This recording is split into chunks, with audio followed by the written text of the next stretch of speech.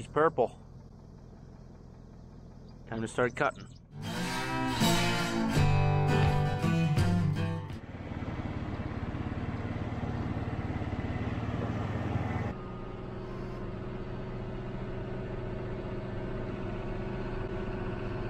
Hey, welcome back. Hello. What are you doing? Well, I want to make myself feel useful around here because I've been gone so much. And I keep looking at this pipe that you pulled out of the ground with concrete on it, and I taking it as a personal challenge that I want to pound the concrete off this pipe. Good luck. Okay. I'll get some ibuprofen ready.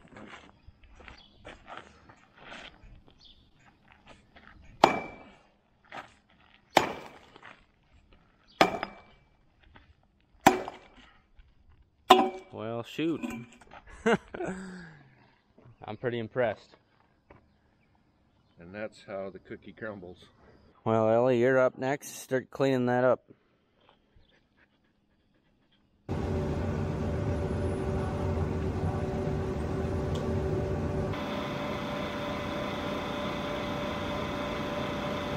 We're gonna cut 2 alfalfa fields today. Just looking under here, and I can see this pulley does have a little bit of play in it, so we'll have to watch that, especially with all this ready to burn stover right around it. Probably get that ordered, get it coming.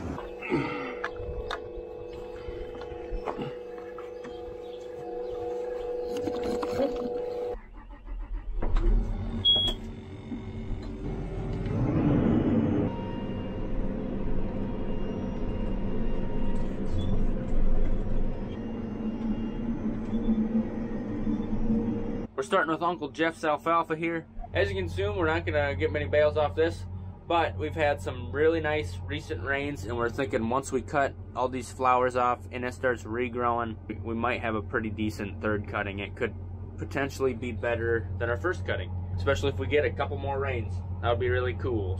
You know, once this stuff flowers, it pretty much quits growing vegetatively, and cut short of 100 acres today.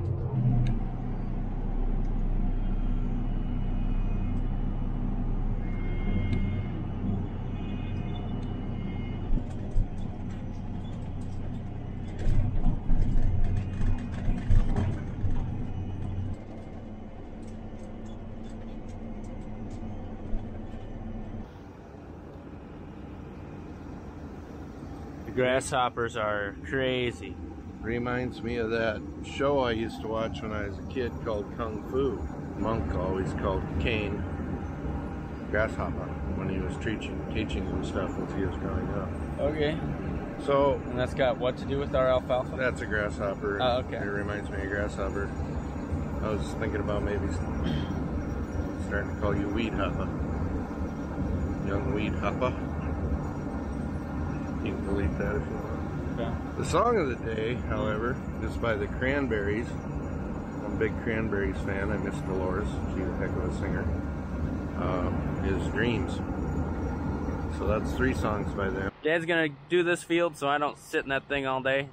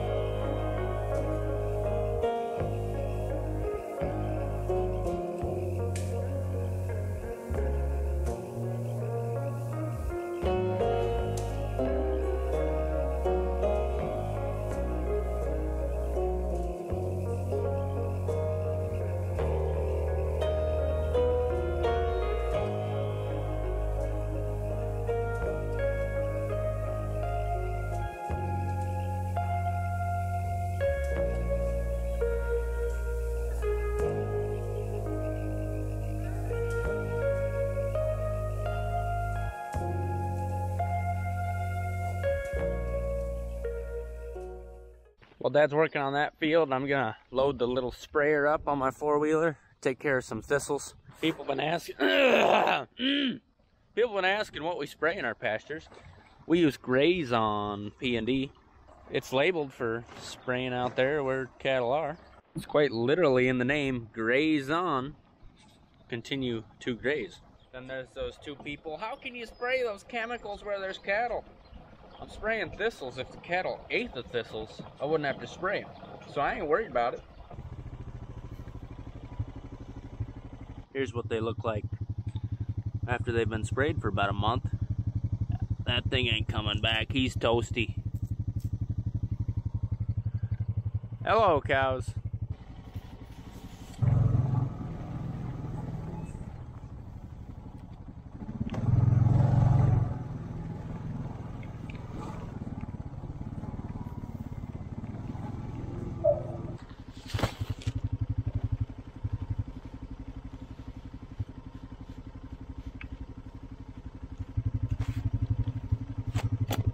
So once you see purple, it's already too late. Even if you spray it, it's gonna go to seed. And this one, part of it's gone to seed already, we can see. When I first started doing this, Dad always sent me out with a machete. I don't know, it's kind of fun. Nice to have around a little bit.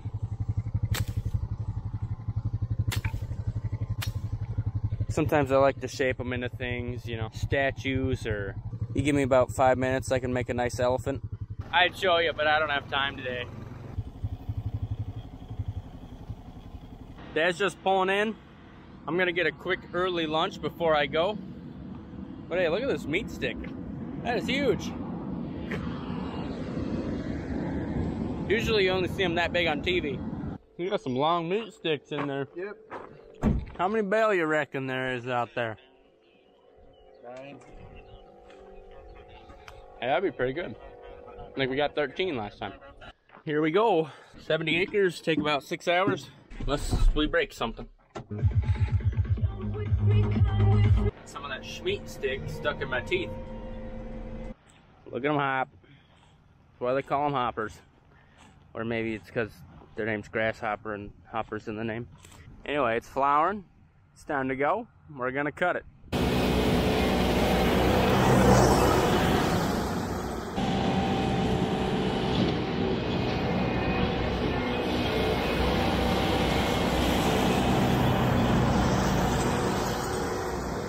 One thing I do think about this cutting versus the last is it got a little bushier. Kind of filled in between the rows better, but it's shorter. If we're lucky, we might get around the same amount. I doubt it. We do have some big kochia weeds coming, which will, they're actually okay quality and they'll make a windrow, so.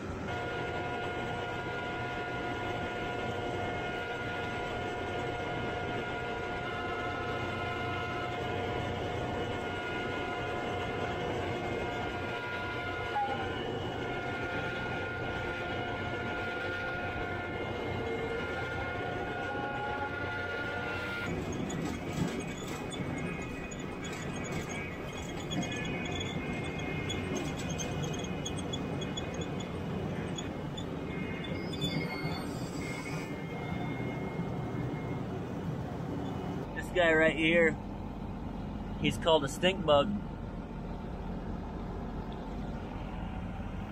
because he smells bad. Oh, this is beautiful, actually.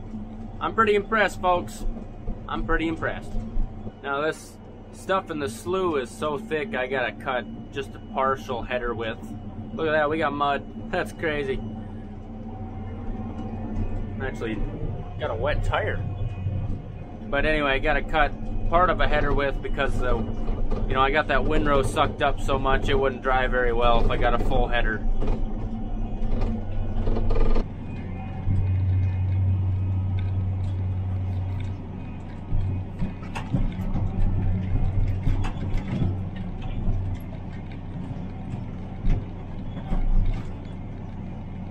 Couple inches of rain, some of them hard and fast, and once you know it, the low spots are wet. And that's why we're so excited about cutting today, because we think the regrowth is going to come fast, and it's not very often your third cutting of alfalfa is the best out of the 3. But it just might happen this year if we keep getting a couple more mid-season rains. The corn in the field is tasseling. Some places short, you know, it's low spots, maybe 6 foot tall. It's gonna make silage. We're gonna have cattle feed, especially with Dad buying all that hay. Pretty exciting stuff.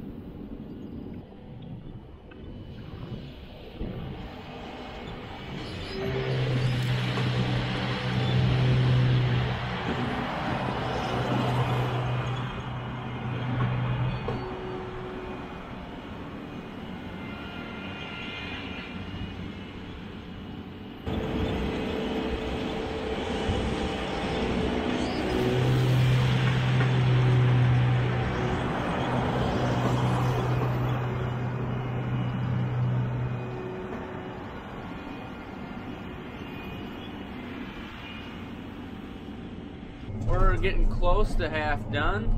Later today, I promised my brother I'd help him out. Got to get the dump truck and the skid loader to the town kid once again and scoop up a little dirt, haul a little gravel, help him out.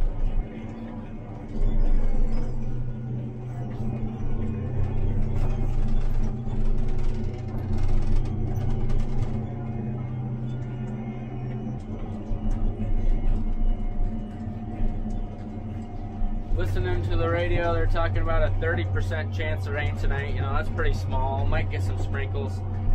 Obviously, it's ideal you don't get cut hay rained on at all. But if it's gonna get rained on, best case scenario is it's rained on and the first day you cut it. That rain can actually wash out some sugars. It reduces the feed value of it. So then you gotta wait for it to dry again, and sometimes you then have to flip it a couple times, which knocks leaves off. The leaves are the important part. And I can tell you one thing, we're not gonna complain about a rain. Stretch out the legs a little. See if this bearing's getting hot. Bowling.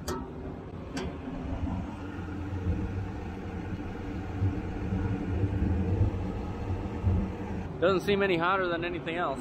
When they start going out, there's a lot more friction and they heat up.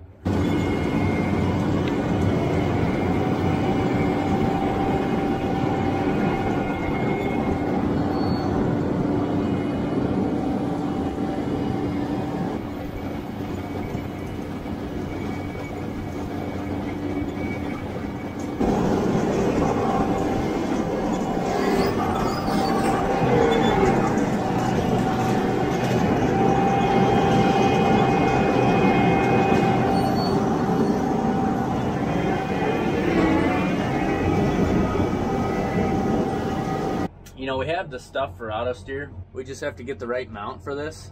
It costs like $110 and take about 20 minutes. And then my shoulder, my arm wouldn't hurt from white knuckling it the whole time, but I don't know. The time passes a lot faster when you gotta actually try.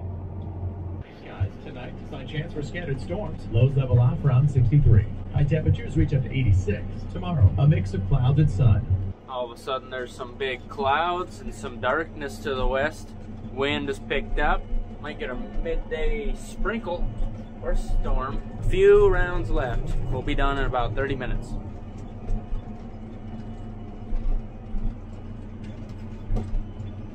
Hi cows. I'm sure they're loving the clouds. We've got one pass left, hasn't started sprinkling. It's kind of moving south. I think it's gonna miss us. Bring it on home. Oh, that's... Oh. We're stripping.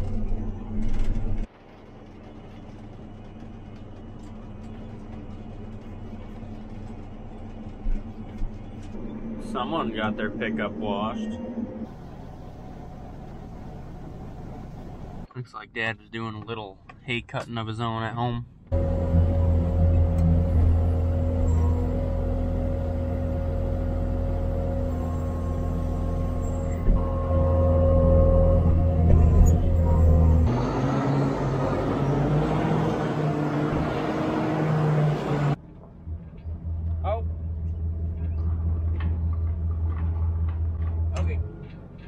Oh. 60-mile-an-hour wind. That's what they're saying? Up by Miller.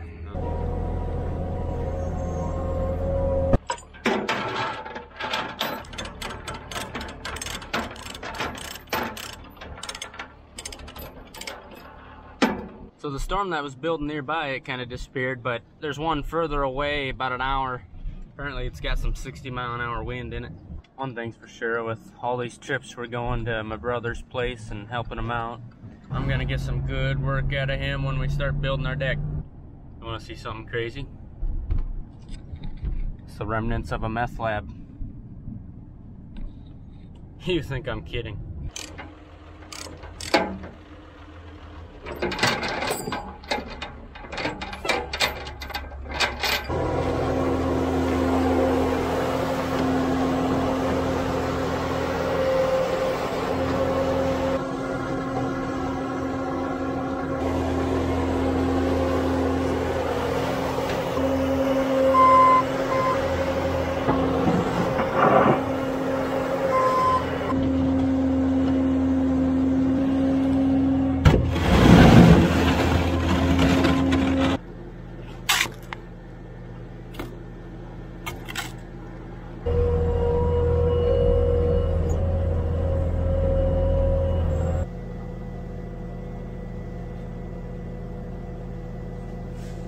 You owe me. I owe you a lot, Pete. Now I'm picking up this gravel in by wheelbarrow. Jake is bringing it to the backyard.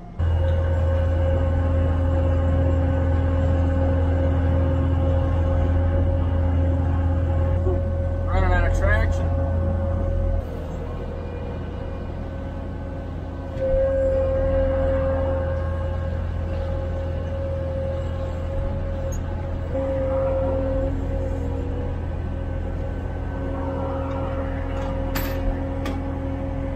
It's been a day. We cut some hay. We helped a brother. Thanks for watching, everybody. Love to see you next time. Have a good one. People been asking.